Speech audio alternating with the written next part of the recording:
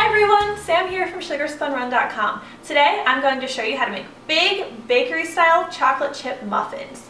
To start, you're going to need a 1/4 cup of melted unsalted butter, as well as a 1/4 cup of either canola oil or vegetable oil. We're going to use a blend of these two so that you get the softest muffins possible while also getting the best flavor. Go ahead and combine these two ingredients in a large mixing bowl. Add 1 cup of granulated sugar and use a whisk to stir these together until they're well combined. We're going to use an egg as well as an additional egg white. So this is 1 large egg plus 1 large egg white. Using the extra white helps make our muffins extra fluffy. And add 1½ teaspoons of vanilla extract. Next, you'll need a 1/2 cup of buttermilk. Add this to your wet ingredients and stir until they're really well combined.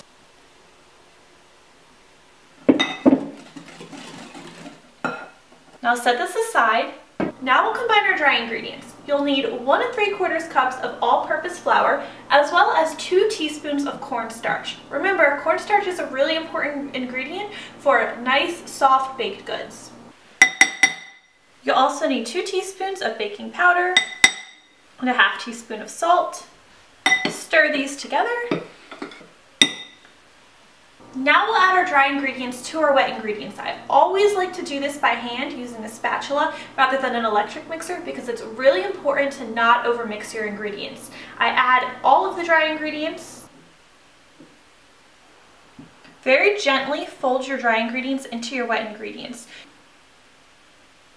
When your ingredients are about halfway combined, go ahead and add your chocolate chips. I use 1.5 cups of chocolate chips, and I use a mix of regular sized semi-sweet chocolate chips and mini semi-sweet chocolate chips. Fold these into the batter as well.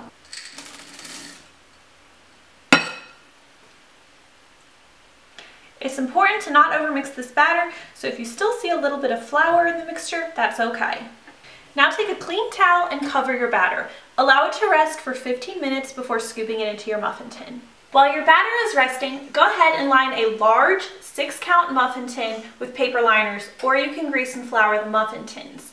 This recipe makes 6 large muffins, but you could also make 12 regular sized muffins if you prefer. Once your dough has finished resting, go ahead and portion it into your muffin liner, filling each liner all the way full without overflowing.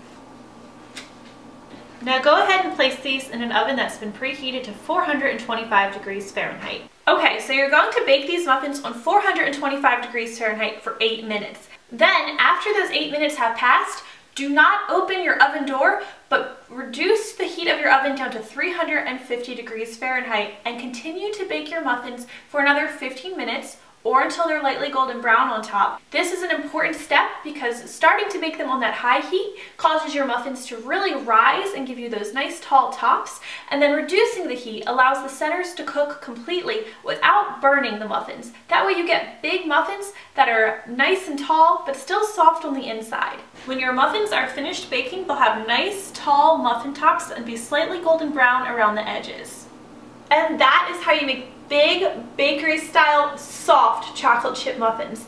I think you guys are going to love this recipe. It's one of the most highly rated recipes on my blog. They are so soft inside, so flavorful, and it's pretty much a foolproof recipe.